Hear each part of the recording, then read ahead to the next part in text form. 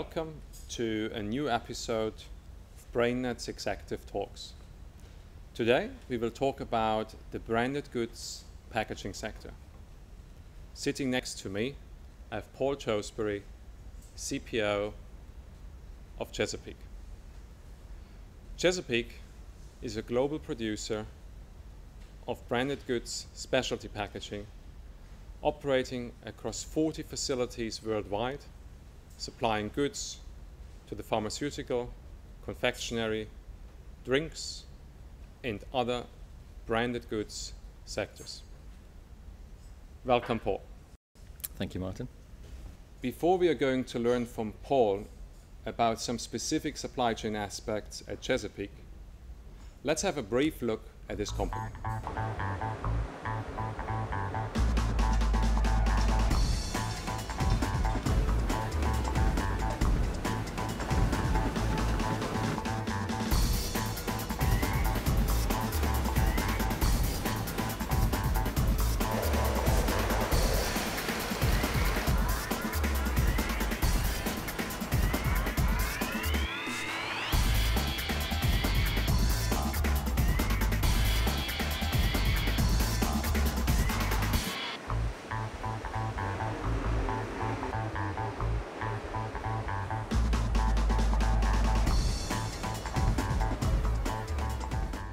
Paul, can you fill us in as to what makes supply chain particularly challenging in your industry?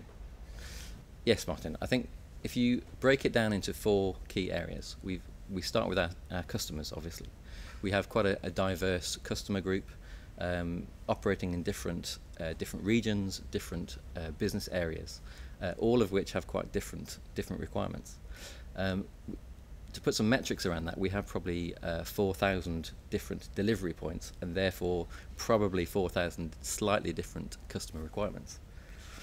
Secondly, there is the products that we supply. We supply about 1.8 billion products a year into the marketplace, which is quite a phenomenal number.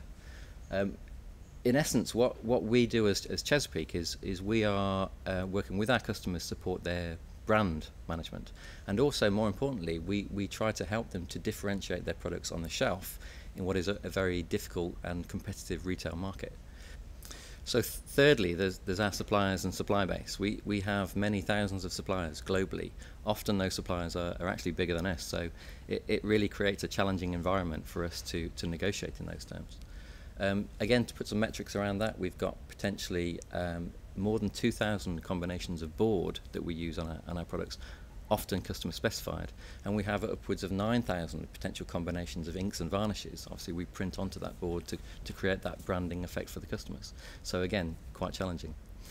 And finally, there's the issue of data. Now, we have more than 40 sites globally, of which there are slight differences and slight independencies for those businesses, and pulling that data together in a coherent manner is always quite a challenge. This sounds like a really complex environment, Paul. What have you at Chesapeake done over the last years to address those challenges? Well, over the last couple of years, we've totally re-engineered our purchasing and supply chain functions, and we've moved ourselves away from being quite a traditional base to something akin to strategic sourcing, so something that is much more business critical and has the full backing of our senior management. That manifests itself in terms of putting in place a global category management process, overlaid by a regional dimension that allows us to give really good focus onto the business units and to the regions. And it also means building the infrastructure around our data systems. It also means challenging the assumptions that we've made in the past about who our suppliers should be and what regions that we should source from. So again, that has resulted in us developing suppliers in South America and looking to further develop suppliers in China and Asia. Again, quite significant change for our business. Additionally, we've had a real focus on our people. So we've put all of our people through a development center process to really identify the gaps in skills and competencies, and at an individual basis put them through a development program to get them to where we need them to be effective in category management. Paul, if I might just pick up your latter point, what specific benefits have you achieved by better integrating procurement into your sales and operations environment? Well, let's be honest with each other. Without significant benefits to the organisation, they wouldn't need me and my organisations. So we have spent a lot of time and effort to make sure that we have the right system in place to quantify those benefits. The whole programme, though, is structured around quality, cost, delivery, cash and innovation. And our metrics reflect that.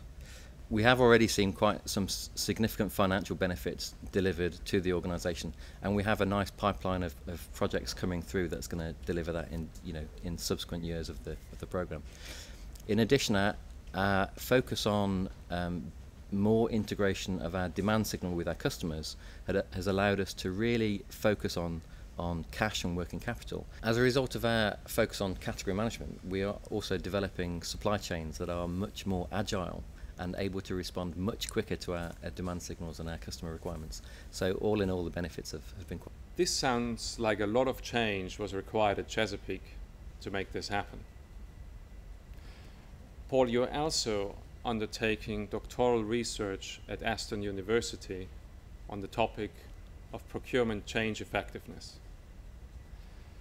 According to this, what are the key determinants for successful change as also experienced at Chesapeake?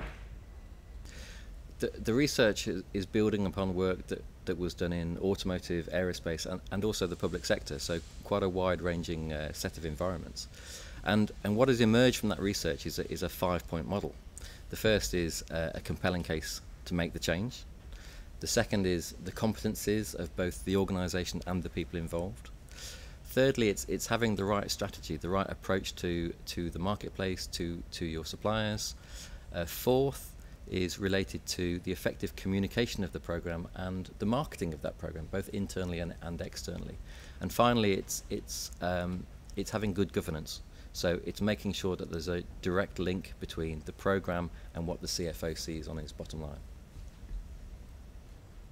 Paul, thank you very much for sharing your experience and your insight into those aspects with us today. My pleasure.